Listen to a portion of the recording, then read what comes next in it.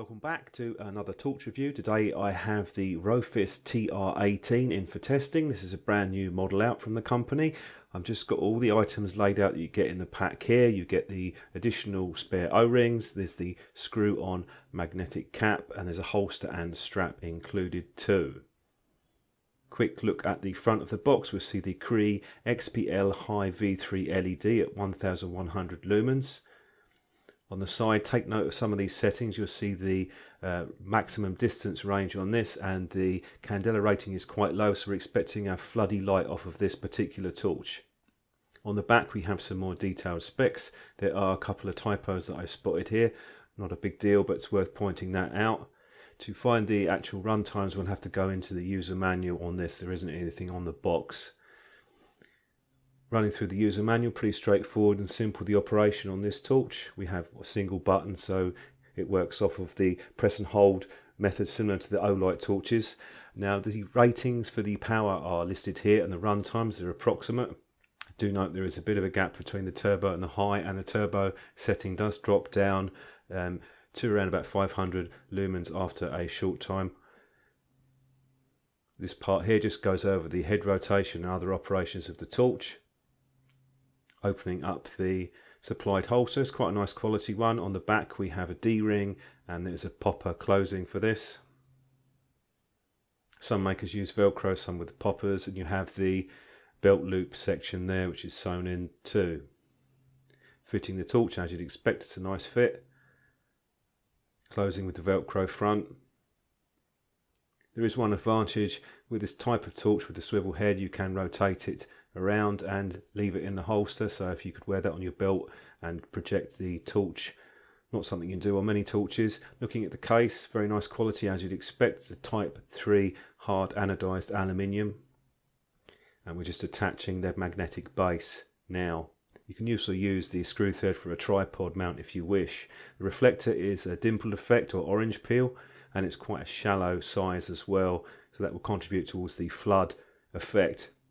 Looking at the top section of the head, when you rotate this around into an L shape, it does have a sort of click mechanism there, so you can feel it hitting that point, and then you can continue to rotate it around. It's 150 degrees, not quite 180, but it could be potentially quite useful. It's much easier to turn than the TR20 was, which was extremely stiff. I think they've got it about right on the feel and the rotation on the head. Opening up the bottom section, we have the Rofis branded battery which is fitted, and this came in just under the 3400 milliamps an hour. These are usually relabeled Panasonic cells or other high-end brands, so that's exactly as I'd expect for this particular battery. It's a protected cell, good quality.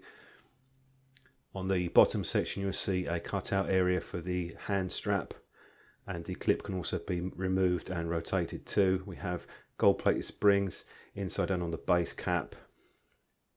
Now operation on this is just a single button, so you push and hold, very similar to the Olight torches that I've used, to cycle through the power levels. Doesn't take too long to get used to. You also have the battery indicator there on the power switch.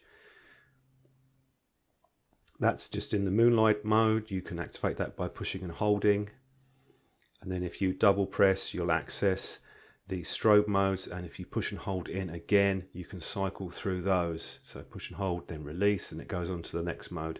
Operation works okay, just takes a little bit of time getting used to it. Now I have the TR20 in next to this, so you can see the size difference. It's quite a bit shorter on the TR18, and looking at the top reflectors, they're quite different. Smooth on the TR20 and it's deeper, so we'll have more throw and more intensity on the TR20 based on this. Also we have the micro USB charging port on the TR20. You don't have any micro USB port on the TR18. Quick side view of both torches. You can see the differences here. The TR20 has two buttons that you can cycle through the power mode with. You get instant access to turbo too, compared to the single button on the TR18. So I slightly prefer the TR20 in that regard, but they're quite similar in terms of design. Looking at the power output on the TR20, the specs here, you'll see we have 6 power modes and it's a more even distribution. The TR20 can also run for a bit longer in the turbo mode setting. Testing the unit, it's rated to IPX8, which means it's water resistant and can be submerged in water, so you'll have no problems with durability on this side of things. Now the magnetic base is quite useful, and particularly as the fact you can articulate the head as well. So if you're working on cars or something like that at night in a workshop, this could be a pretty handy torch to have. I would perhaps make the base dimpled effect to give it a bit more grip on smooth surfaces, but it is quite a useful feature to have. This is just testing the Moonlight Mode on the TR18 first. As you can see, it's quite low, perhaps not as low as some might prefer. This is the TR20 now, which is a bit brighter. Some people prefer a super low 1 lumens mode, but it's an improvement perhaps. Now we're looking at the 18 versus the 20, with the 18 on the left, and you can see a more diffused spotlight. The TR20 has a brighter hot spot in the middle. This is the SOS modes I'm going through. This is the beacon to start off with first of all. This just flashes in an interval period. And now we're moving on to the SOS itself. The 3 pulses, 3 shorter and 3 longer pulses. And then on to the standard strobe mode, which is faster and slower flashes. Rofis have the SOS modes well covered on this torch, perhaps better than most makers. You have a choice of 3. This is the anti-lost light, which flashes incrementally every couple of seconds. It's a nice feature to have, and bar very tall grass you'll probably be able to find it. Now I'm on the TR18 and I'm cycling through the power modes. We've been joined by a couple of my cats as well for this test. They were quite curious. You can see, pay attention to the lower part of the picture as well, where you'll see there is a big spread in the front area, and I'm going to compare this to the TR20, so it's illuminating a large area. Now onto the TR20, cycling through the power settings on this torch. The extra 6th setting is quite useful for this, I find, and we're up to the turbo. You can see the circular image, and it's not illuminating the as wider area or as much as the foreground as the TR18 is, but it has more intensity in the actual illumination pattern. Now I'm comparing the two, the 18 first and now onto the 20. You can see the 20 appears a fair bit brighter, but it's not got the spread that the 18 has. Really, this will come down to your own personal preference. They're quite different in terms of the beam pattern, and they might suit specific tasks better. So you'll have to make a choice based on that. Here we are, zooming in a bit. We started with the 18, we're on the 20 now. And then I'm going to switch back to the 18. The difference is perhaps a bit more obvious on the camera than it is in real life, but certainly the intensity is quite different between these two torches. Here we are with the two compared at closer distance. You can see the hot spot there on the TR20. It's quite bright in the middle, whereas it's much more diffused on the TR18. This is a wider angle test that I'm doing. I'm switching between the 18 and now I'm on to the 20. Same pattern again is repeated. You can see the floodier light with the 18 giving a big area of illumination. You can see it slightly better in person, with the 20 giving a more concentrated further range in the middle. This is another test that I'm doing on a tree, longer range. I'm on the 18, switching to the 20, and you can see again brighter in the central area on the 20. And the 20 isn't a particularly concentrated beam torch, certainly compared to some of the tactical. It's, I would describe as a mid balance between the two, between throw and spread. We're on the TR18 now.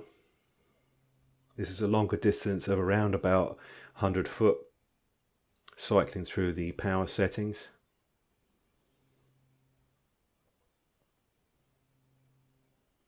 It does take a little while to get used to the push and hold, but if you've used the Olight torches you'll find it fairly intuitive. As it's a single button, it's perhaps a little bit less intuitive to use than the TR20. We're on the TR20 now at the turbo mode, and it's a balance between throw and spread on the TR20. It's a sort of mid-range, whereas the TR18 is very much with the flood light effect.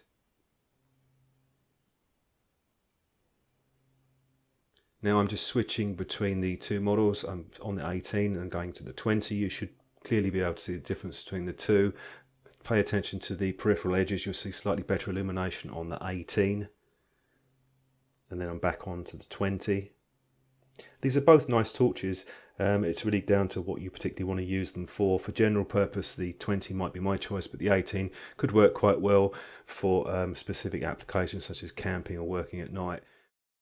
Wrapping up with a quick summary and conclusion on the TR18, I'll start with the potential negatives. There is no built-in micro USB charging. That's not a problem for me. I have tons of chargers and batteries, but if you're just buying a single torch, it might be something to consider. I did contact the maker on this and they said that it was done not for the size of the torch, but it was done to keep the cost down. This is about £15 cheaper than the TR20 models, but they said there will be an option available for that later on, so perhaps there'll be a screw-in section that you can use. I'd also perhaps like a slightly more even power setting spread on this particular model. Onto the good points, the swivel head is excellent. It's much improved over the TR20. You have a further 150-degree rotation and it's not as stiff as it was on the older model.